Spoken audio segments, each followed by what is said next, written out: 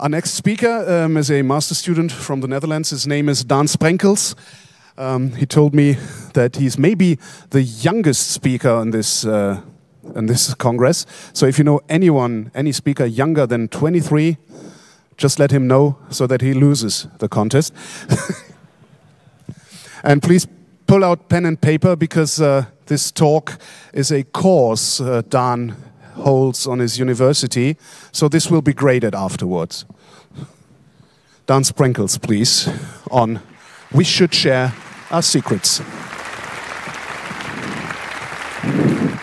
Thank you, Harold, for introducing me, and thanks for inviting me here on this conference. It's kind of an honor. So, my name is Daan Sprenkels. I'm from the Radboud University, where I did a research internship on an algorithm called Shamir secret sharing. So this talk is about kind of a bit about Shamir secret sharing, but Shamir secret sharing is not new. And it's kind of about crypto implementation, because I would like to make a point to you. So first of all, I'm Daan Sprenkels. I study at the Radboud University, where I did my bachelor's in chemistry. And after finishing chemistry, yeah, I just skipped to computing science because that's obviously better.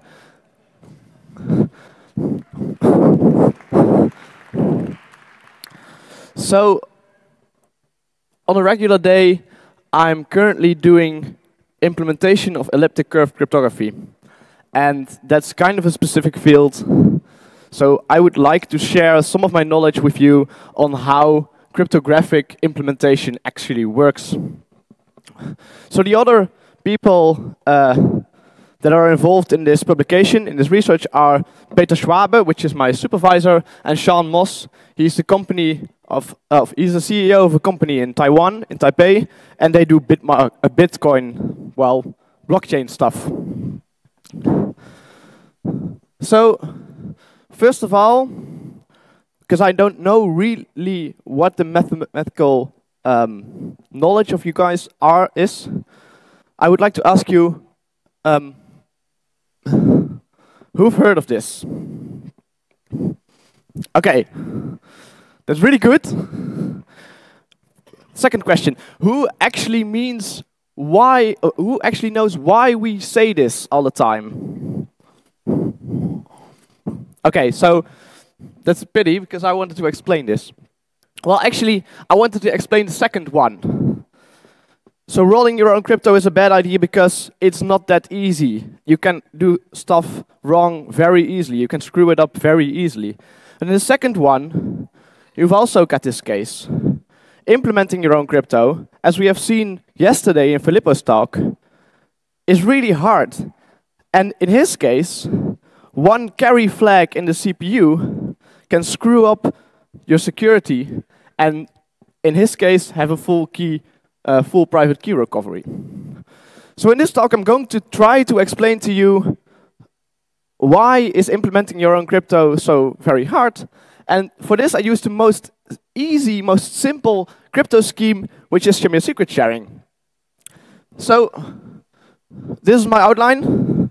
I'll talk about what Shamir secret sharing is, like theory, how can you do this stuff on paper, and then I'll go into the implementation. I think this is a better outline. I'll try to make the first part a little easy to understand, and the second part maybe a bit less easy to understand. But I think that everybody here can easily follow this talk. So, first part.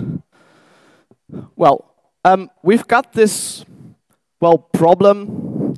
Most people don't really consider this a problem, but when you've got a key, and I always use the example of a Bitcoin wallet key, because Bitcoin is a buzzword, and everybody will go to your talk if you mention Bitcoin once or twice in your abstract. So you've got your Bitcoin key, and you want to keep your Bitcoin key secure because it holds, I think, maybe tens of thousands of euros in the worst case. And secure means two things. The first thing is nobody can ever compromise your secret. So your secret has to be secret. And the other thing is you don't want to lose your secret, because losing your secret also means losing your money. And the straightforward way to back up your keys is to give one of your keys to your bank and you store it on a piece of paper over there. Or you take somebody you really trust, like your spouse or your lawyer, and you give it to them. But then you have this thing called a single point of failure. And a single point of failure is one way that stuff can easily go wrong. So instead of giving it to one person, we don't really want to give it to one person, because one entity may break. And this may be like our house burning down, because that piece of paper was stored below our sink, and now it's gone. So instead, we really want to split up our trust into little pieces, and every piece we want to give to some entity or some person that we trust to keep it secure for us. And Shamir secret sharing solves this. But first, let me take some easy examples to like, how would we do this in a simple, well, straightforward way? And the first idea would just be, okay, we have a key of maybe say 30 characters, and we just take the first 10 characters, and then the second 10 and the third 10, and we give the first 10 to a single person, and the second 10 we give to another person, etc. But in the case of cryptographic keys, so in the case of Bitcoin wallet keys and stuff, then if you've got the first two, it's quite easy to brute force the key to get the last one. So this is not really secure. A more theoretical, more secure approach would be to use some kind of one-time pad construction. And a one-time pad construction is where you generate a random key, and then this key will actually be used to decrypt a secret. And in our case, we can generate two shares. That's how I'll call them. Our shares A and B. And A and B are randomly generated. And our randomly generated A and B we use to generate another share C. And we generate these things by using the actual combination of M, A, and B, where M is the secret. And then to reconstruct the secret, we can compute the XOR combination of A, B, and C. And we can see why this works, because C equaled M, A, and B, and because two XORs cancel each other, those A's and B's cancel each other, and then we get M back. But here, we only solved the single point of failure problem in the case of confidentiality. We only know that if we do this, then the secret will remain secure. But this does not solve losing one of these shares. And in our case, if backing up your secret, if losing your secret is your problem, then this doesn't solve anything. So we want something better. And we have something better. And we have something better for about 40 years now. So Shamir secret sharing was published by Shamir almost 40 years ago. And it's called a threshold scheme. And the threshold scheme implies that we can share a number of shares from our secret. And in the parameters of our scheme, we can set a number of shares that is required to restore the original secret. So we don't need all the secrets, we don't need all the shares to restore the secret. We can just, we'll say, distribute 5 shares, and then only 3 of them will restore our original secret. And losing 1 or 2 shares isn't really a big problem for us. Also, this scheme is provably secure. Provably secure is often used as a term. I don't really like this term because it doesn't really say anything. So I use the term information theoretically secure, which is quite better. Information theoretically secure means that if you don't have enough shares in this case, then you won't be able to restore the secret. And this is not like encryption, where the key is unknown, where you can brute force the key, you can try every key, but the key space is so large that it's impossible to do this. Now in this case, even with unlimited power and millions of years of computing power, we still will never be able to reconstruct the secret. And so this implies also that this is resistant against quantum computers, because extra computation power does not give us an advantage here. So here's an example. Let's say I've got my secret message, my secret key M, and I want to distribute this M among my friends so that they only have their shares and cannot do anything, but I would still be able to recompute my original secret if any time I lose my secret. So I distribute 5 of these shares by just computing them. And then each of my friends has a share. I might lose my share sometime in the future. Then I'll ask my shares back. And even if some of them, well, in our case, one of them spoils the fun and does not give me my share back because he's evil, then in our case, we can still restore the share because in the beginning, I set the threshold value to 4. So in this case, 4 shares is enough to restore my secret. I use these 4 shares, I recompute my secret, and I get back my message M. So obviously this is easy to understand when you see this, so let's go into the math. And the math is quite fun, and this is like notation, quite difficult to understand, but I'll tell you anyway. So for a threshold scheme of where we want to distribute n shares, and the threshold of recombining to the original secret is k, then we construct a random polynomial of degree k minus 1. So a times x to the power k minus 1 up till the lowest coefficient. But instead of filling in the lowest coefficient as a random value, we fill in the lowest coefficient as our secret message. So this simplifies to just using a number. Then we've got this polynomial p, and we start generating points on this polynomial. So for x equals 1, x equals 2, x equals 3, etc., up till n. Then we distribute these points as the shares, and we distribute these points up so that in the end we can use these points to reconstruct the secret.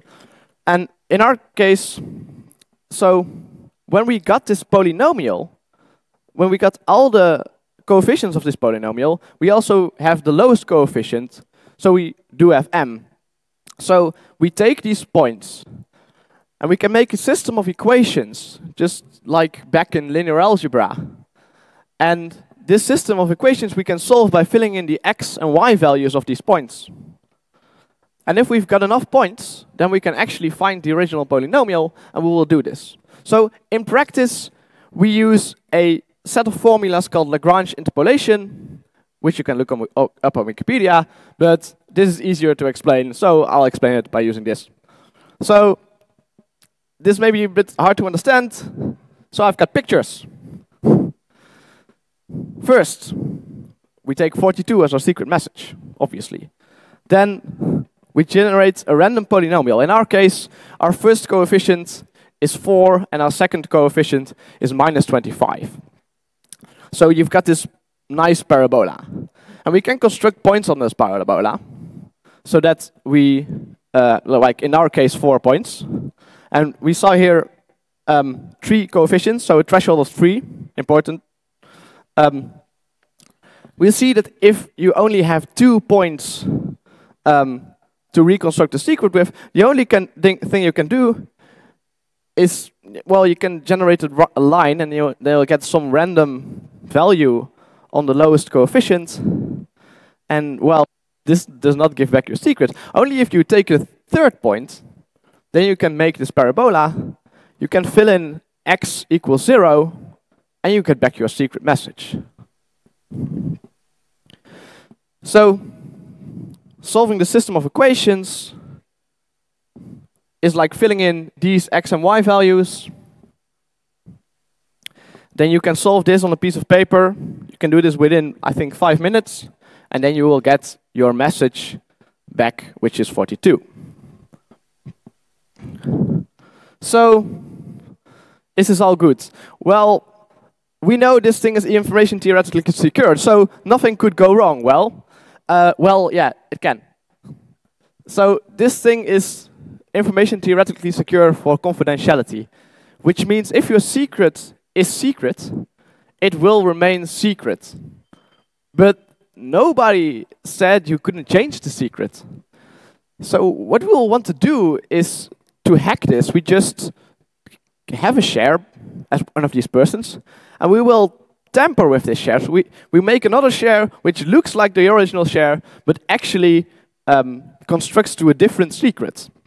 So how we can do this is, here is a polynomial of degree 2, degree 1. So this is just a line. Take 2 points. If I generate another point, and we generate a new line through this point by me giving back a malicious secret or a malicious share, then we get a new point, which is not the original point. And if I have enough information about the original secret, and if I have enough information about the x values of the other shares, then I can actually choose this point.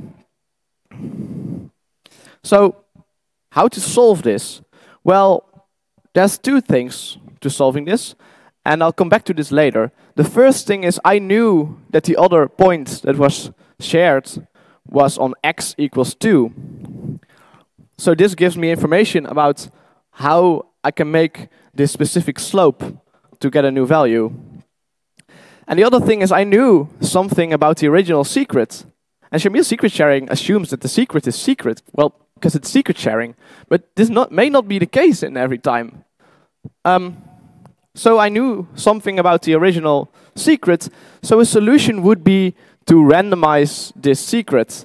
And, well, you might say, but then you cannot secret share anything anymore. Yeah, I'll get back to this. So here's part 2.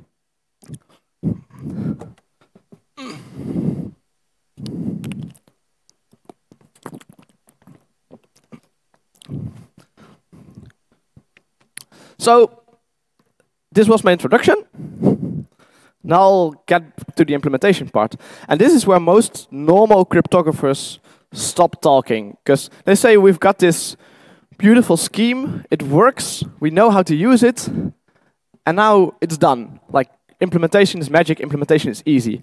And as a cryptographic engineer, I would like to make the point to you that cryptographic engineering is not always the most easy part of this process.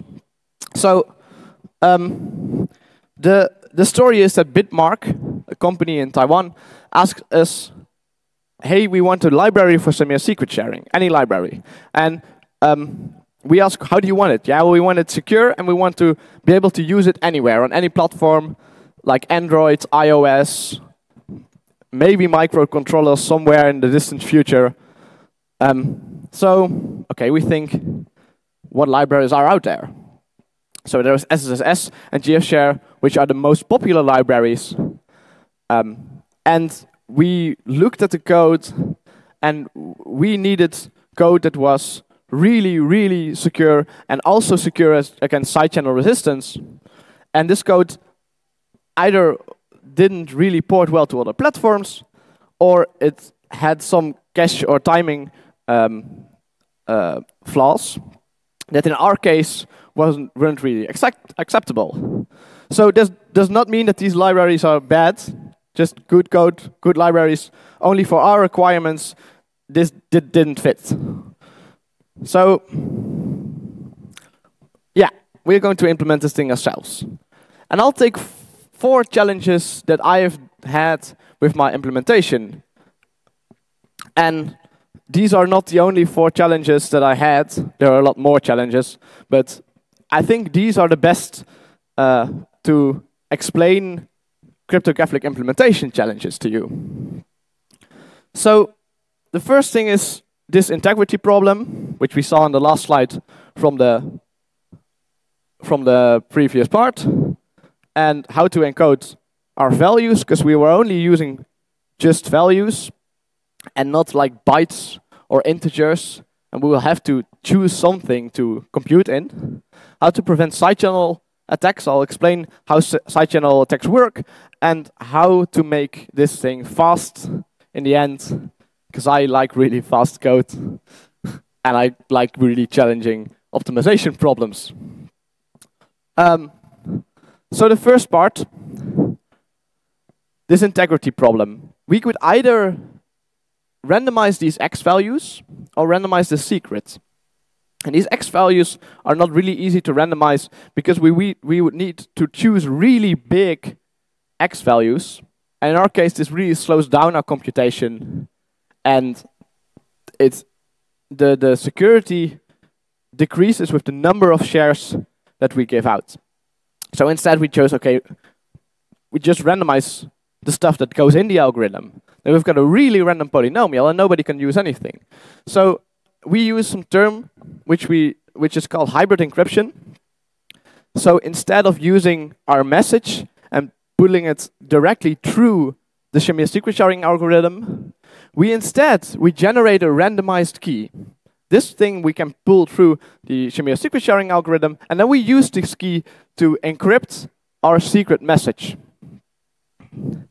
And so in this case, we don't have to pull text through an algorithm which is actually used for, well, numbers and stuff. And more importantly, we can pull this thing through an algorithm which is used for randomized numbers. So this is how it works. We encrypt the secret with the randomized key, and when we want to decrypt it, we just take the key shares, so the shares of the keys, we get the key back by recombining the original key, and then we use this key to decrypt the original ciphertext, and this way we will get back the secret. So, the second challenge, how to encode our values. This may be a little bit hard to understand why this is a problem for people that don't know really the finite field arithmetic stuff, but it essentially boils down to this. In the beginning we had these numbers, and when we're working in computers we cannot just use any numbers, because we're limited, we're restricted to using like integers or signed integers or bytes or etc. So in our case we want to take a structure, a mathematical structure in which we can compute these numbers. And we want to take our original, like this key, and we want to map it to this structure, to this mathematical structure. And the most common thing that we do in cryptography is we take a really large prime, and we take this prime and we compute modulo this prime. And this works really well for spots where we actually have to have a prime order or a large order. In our case, this is not a requirement, so we will map to a structure that has exactly 256 elements. So when we have a structure that maps that has exactly 256 elements, then we can map a byte to one of these numbers. And for the mathematicians, the bottom thing is what we use. We use a finite field reduced by the Rindal polynomial. And you'll see later on that this allows us to do a really, really powerful optimization trick. And it boils down to the fact that when we have every byte separately in our key, then we can just implement our algorithm for one byte. And then we just put a for loop around this. And for each byte, we will secret share. And this allows us to parallelize over these bytes. And then later I'll show how we do this. But first thing, rules of cryptographic implementation in software. So side channel attacks are attacks that are not attacks on the output of an algorithm. So let's say I put something in the algorithm, I see what kind of output it delivers, and then I'll know if the algorithm did something or did not do something. Now, side channels are a little bit more subtle. Instead of taking the output, we take a property of the algorithm. And we take a property that we can measure. And the best example is timing. We can measure how long an algorithm takes. And if we know that a key contains a 1 at a certain position, and then it will take a longer time to compute, then we can measure the algorithm's computation.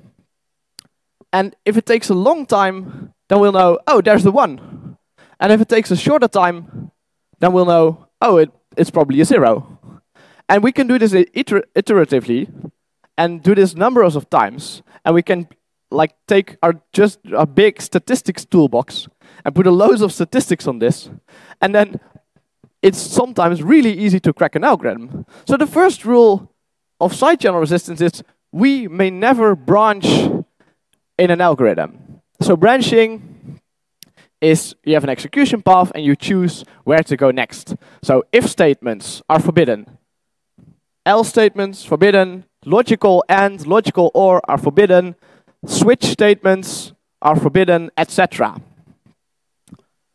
So the second one is similar to the first one, but uses a specific trick. And it's called a cache timing attack.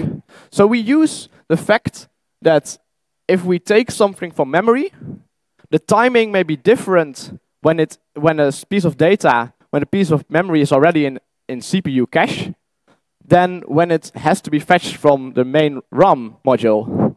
And this can be a really big time, and we can have really big, bad vulnerabilities because of this. And the last one is something that's often forgotten.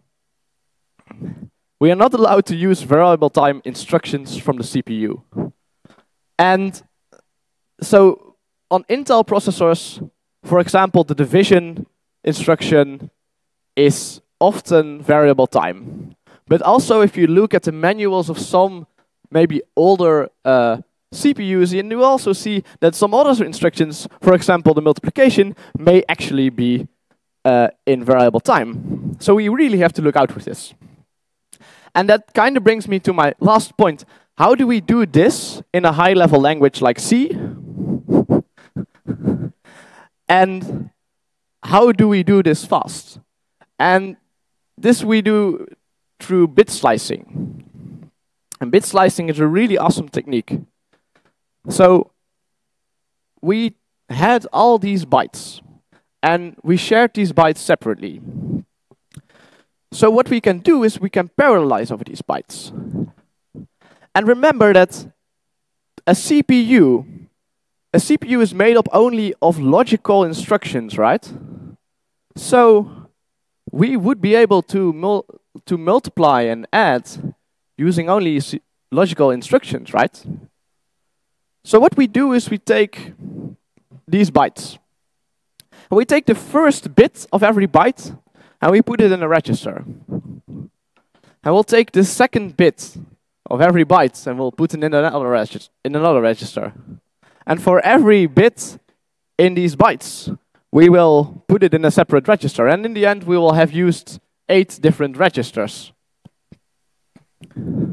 So now we will implement this algorithm. Instead of using normal operators like, I don't know, division, multiplication, etc., we will implement this thing using only logical bitwise operators.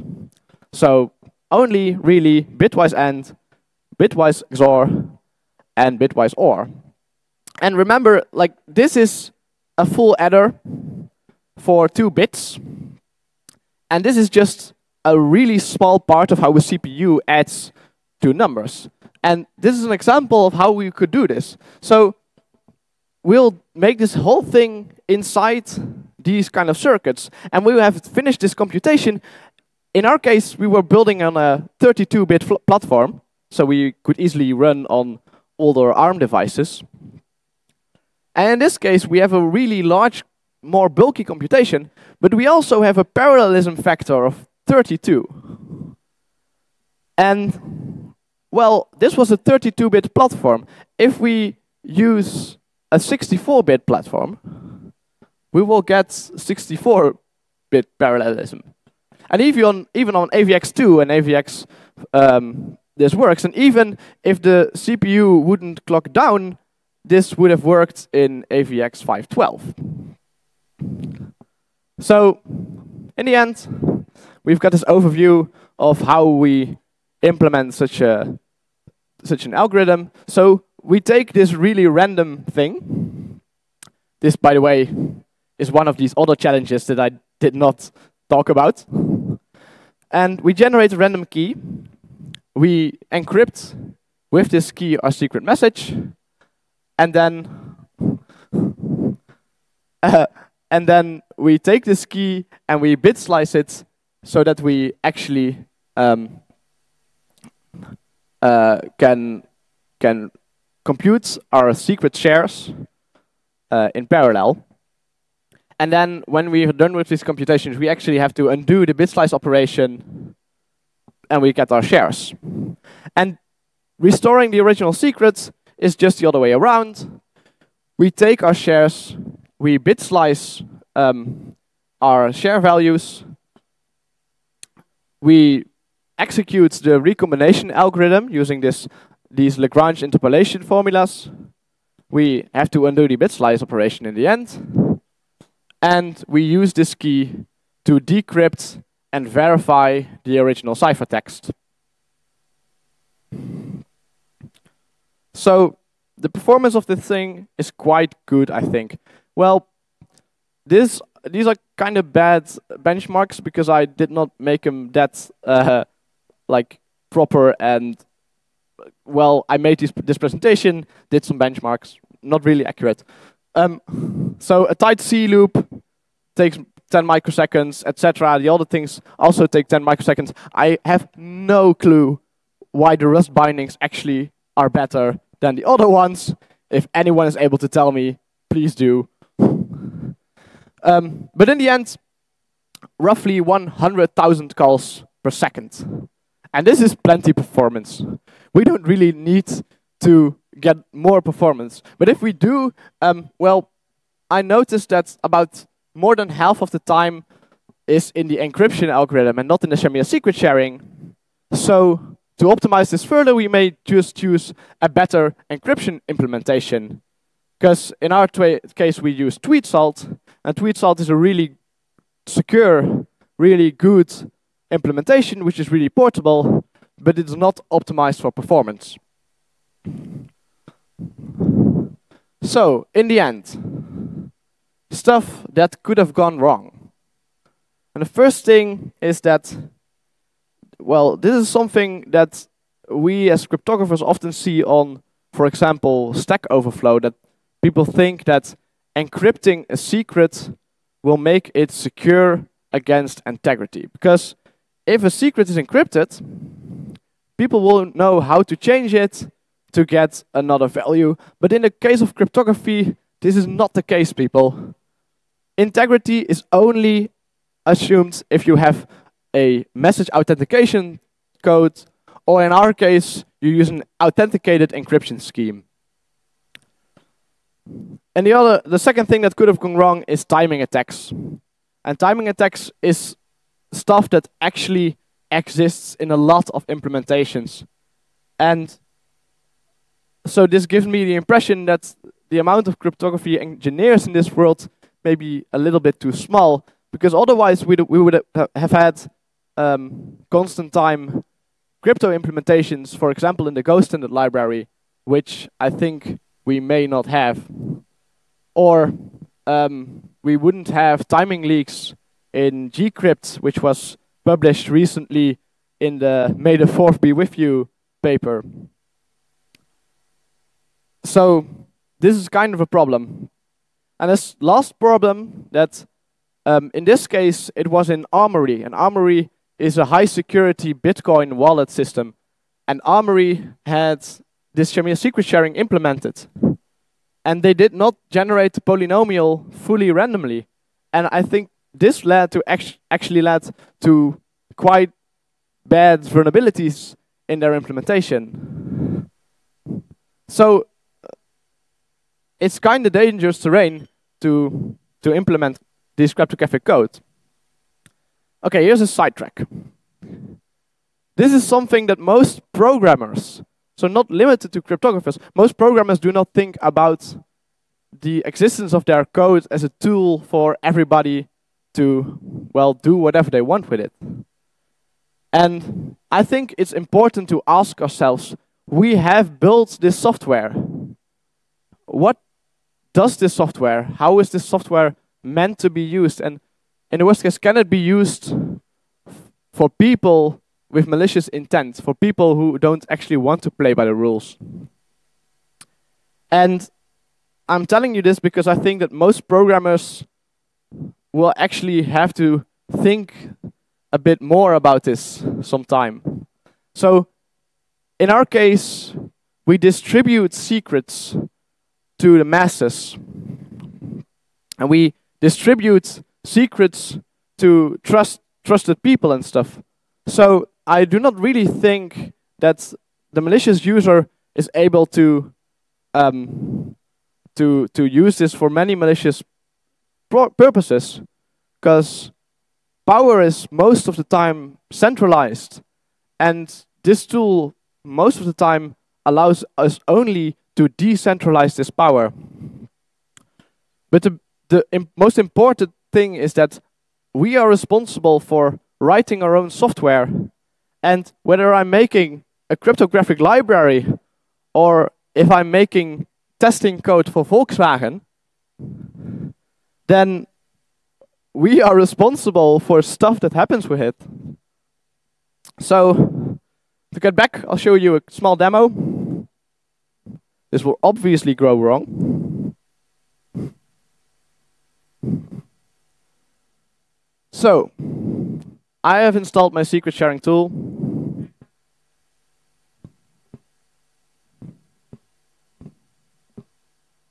Yeah, I'll try to.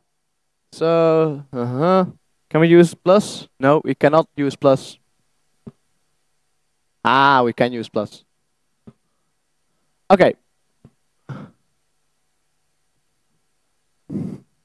How does this work?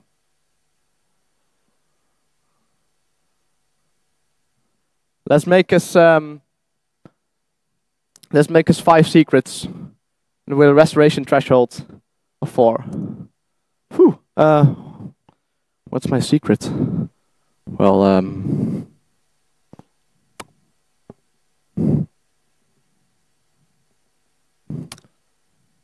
yeah, I don't know.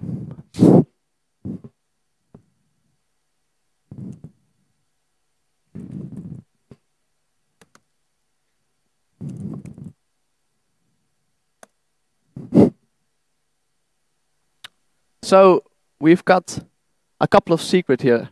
So here's the third one, and I'll copy paste this into my restoration script. So we start with, so I'll ditch the first one, and I'll take the second one up to the 5th one, so you can actually see what happens when we ditch one of those.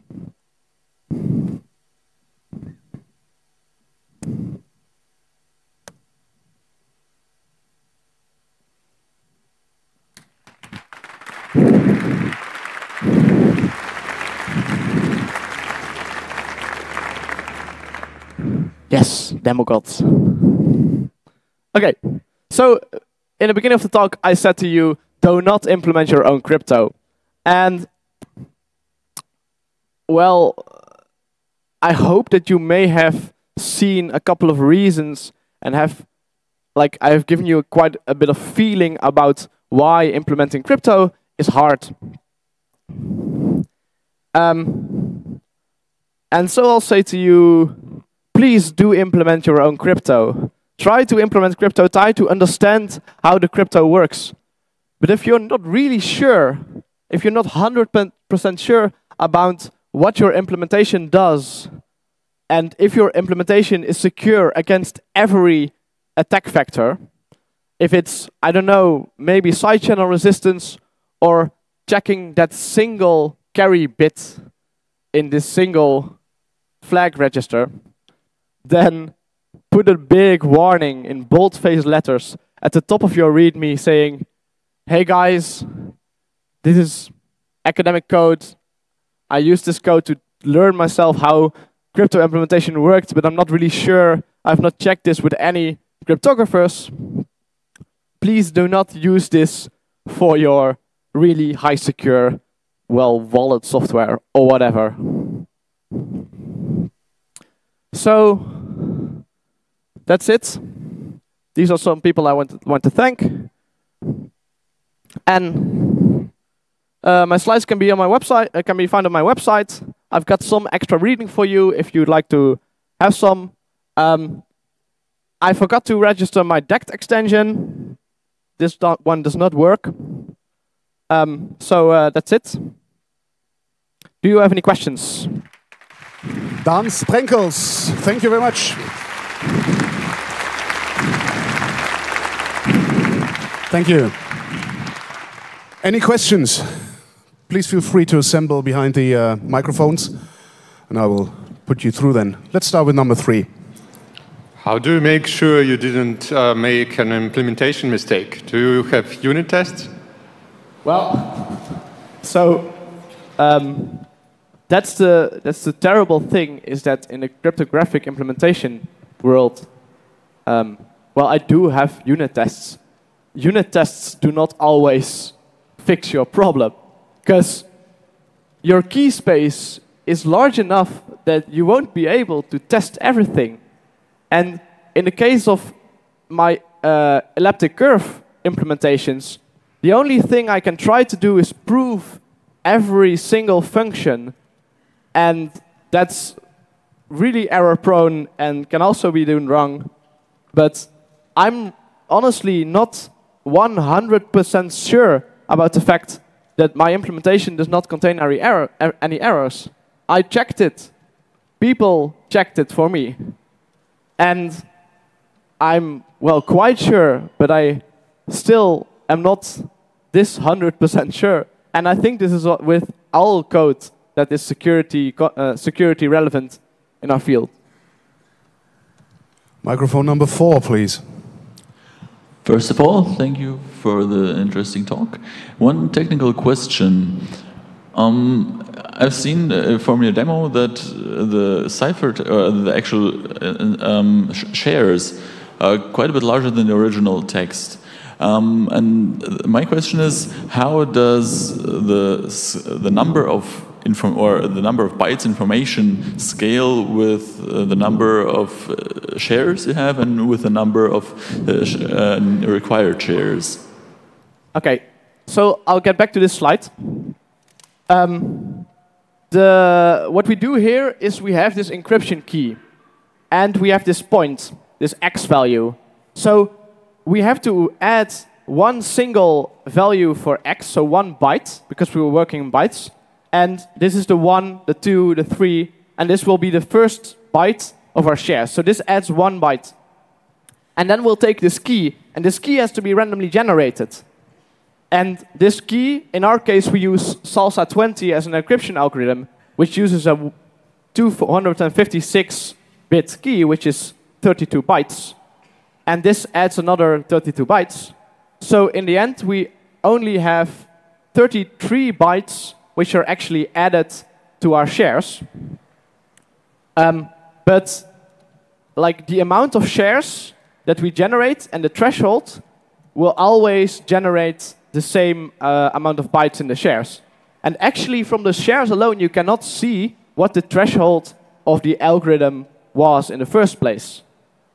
Does this answer your question? And we have a question from our IRC chat. Yes, first of all, Gaius is saying on Twitter, thank you for losing LaTeX, so I just forward this. There's a big discussion on the IRC how to defend against social engineering. What if some of the shareholders evilly plot against you, and are there any ideas to remedy this issue? Yeah, that's a good question. That's a thing that I hadn't solved for myself because I don't have every person's environment. So my own recommended stuff in my README and stuff is generate 5 shares and 4 shares will construct your original secret. But even this, I'm not aware of if this is secure. in your case, you have to, yeah, well, you have to choose yourself who you trust with your shares. So I cannot really answer this question for you. Okay, microphone number 2. A question about the integrity problem. How exactly does your hybrid encryption engine solve this problem? And what does your tool if you put in some tampered secret? Yeah, that's a good question. So, so here we actually could spoil the secret because the original secret was some value that we knew. And what this does is it randomizes the value that come out of any tampered secret. So if we tamper with a share, if we change even 1 bit, then the value that will come out of the secret will be fully random, because the original thing was fully random. And what our algorithm will do is in the salsa 20 poly 1305 authenticated encryption decryption step, this will actually fill on the authentication tag of the ciphertext. And it will say recombination failed, or otherwise the key or the ciphertext was invalid. And we'll just say, no, this won't work. Mic 1, please. Hello. It's similar to a previous question probably, but I mean, assuming I'm trying to protect my huge Bitcoin wallet, and in that case, I don't want to really fully trust anyone. And would it be an option to, so I would like to avoid that if 3 of my family components agree with each other, they steal my wallet, basically. Is it an option to double up the shares and they keep 50% of it? Yes. But then you also have the larger problem of that losing the shares. Actually, it may be a risk for you. So that's the trade-off here. So there's a, like, let me tell you a small anecdote of which you can use this also.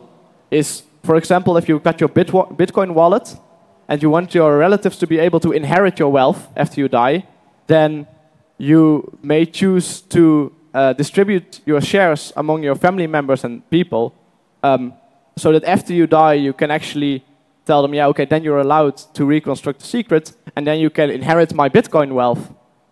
And there's also an application for this. But in your case, well, if you have a system where you have yourself most of the shares, then in this case, you always have the fact that that if you lose those shares, then you will also maybe lose the secret, which in your case may be what you want. IRC, please. Dodik is asking, if you're separating the message into individual bytes and then applying SSS for each byte separately, doesn't it suffer from the similar problems as the electronic codebook mode in stream ciphers, namely that data patterns are not hidden? Yes. So that's also why we use this hybrid encryption scheme. So this hybrid encryption scheme, this encryption works on the whole block, on the whole message. And the Shamir secret sharing works on the individual bytes. And there's no pattern in there because we generated this secret key fully randomly. Okay, microphone 3, please.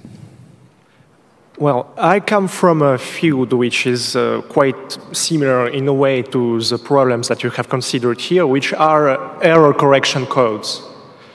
And, well, in my field, there are a lot of error correction codes. And for instance, there is the low density parity check code, which can be, from my point of view, of course, in a way hacked to make a similar implementation. But have you considered other codes? So I did. And the reason that we actually used this was not because of real security stuff, but because the Salsa 20 Poly 1305 implementation was already there. If I would do this in a more sophisticated way, Shamir secret sharing is not the only threshold scheme that exists there.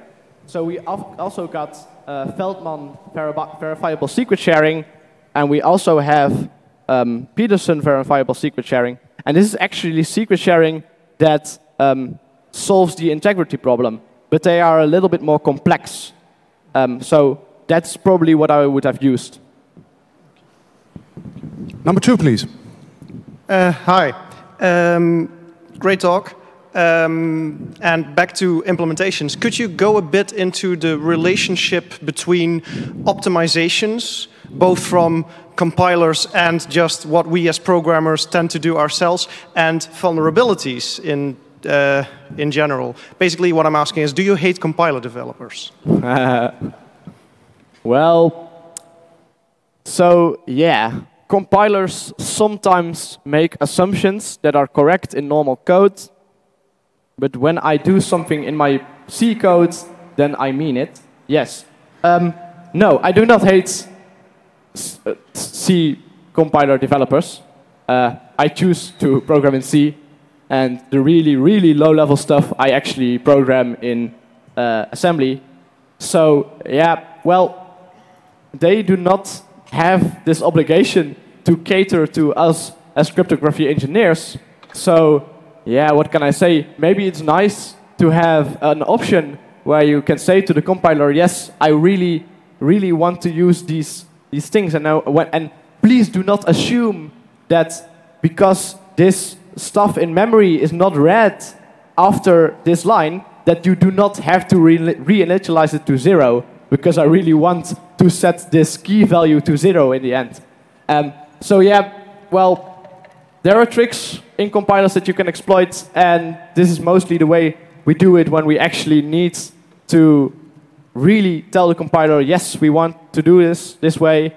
And most of the time, Peter and I, we look at the assembly code that rolls out of it, and we think, okay, well, they did it. And yeah, no, it's just okay. And if it's really, really critical, then we implement it in assembly. So what would be your advice to, you basically told people to implement their own crypto, and since we have not enough cryptographic engineers, that's a good advice, but what would you tell them to check for? How to see if there is going to be a timing problem? So, yeah,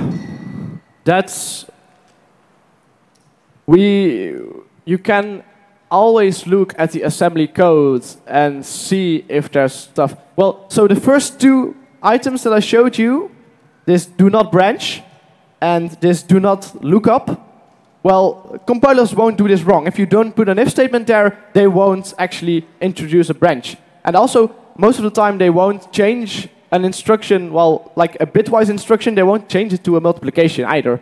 So if you have these kinds of really simple instructions, then it's actually, well, not that big a deal. And another thing is, this is maybe not really good for me to say, but, well, there are a lot of not really good implementations out there. And as long as your one is better than the others, then it's good, right? Microphone number 4, please. Hi. So what you said, we don't have the threshold in the shares. What happens if we give the reassembly application more or less shares than it expects? Does it try to solve the polynomial of the wrong degree, or? So if we have less than the required amount of shares, then it will reconstruct the bad polynomial. And it will try to use the lowest coefficient of this bad polynomial to decrypt our secret, and this will fail. If we have too many shares, then the solving of the equations will actually just work. So more shares will not be a bad thing. There's only one problem, which is if you add duplicate shares, then it will fail with the same, with the first error. And that's one thing that I did not solve yet in a good manner.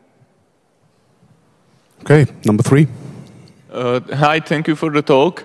How close is your code to be used in production? So, do you mean? I mean, how much review it got and stuff, testing and whatever it's needed. How safe it is to use it in production? So that's a really dangerous question, because if I say it's super safe, then people will use it, and it may turn out that it was not safe, and then I'll it's my fault. Well, no. So the efforts I did was I made it, and I checked it by putting it by having it checked by other cryptography engineers, and having my methods checked by other cryptography engineers. And in the core C code, I expect there won't be any problems, because also the way we do this in these bit slice operations using only bitwise operations, it's quite easy to do this correctly. Thank you. And go ahead. Thank you. You were talking about optimizations, and I was thinking that instead of picking one very large prime to use as a modulo for a finite field, pick a prime which is just slightly bigger than your secret. Is this implementable? Can you use a variable prime? Yes, but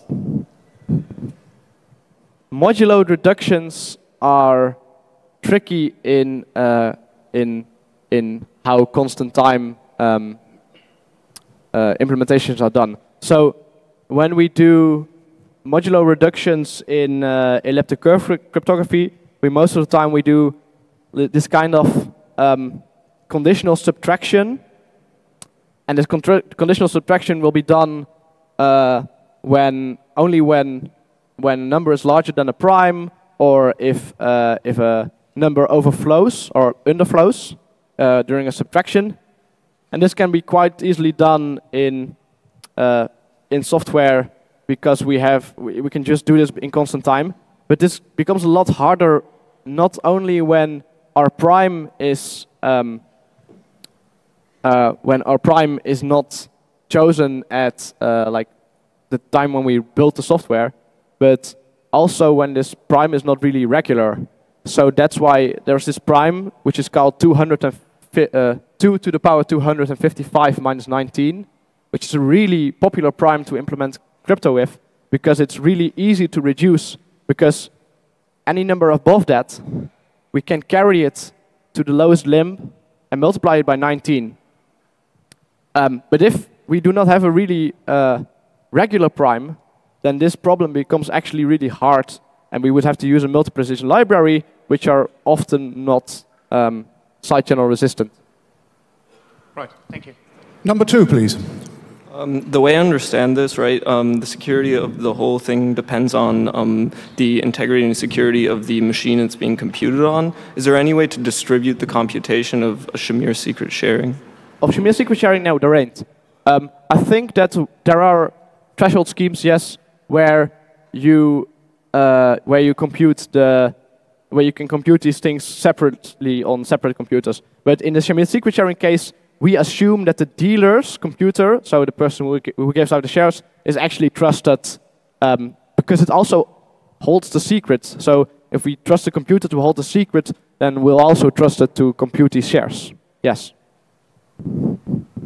Any further questions? No.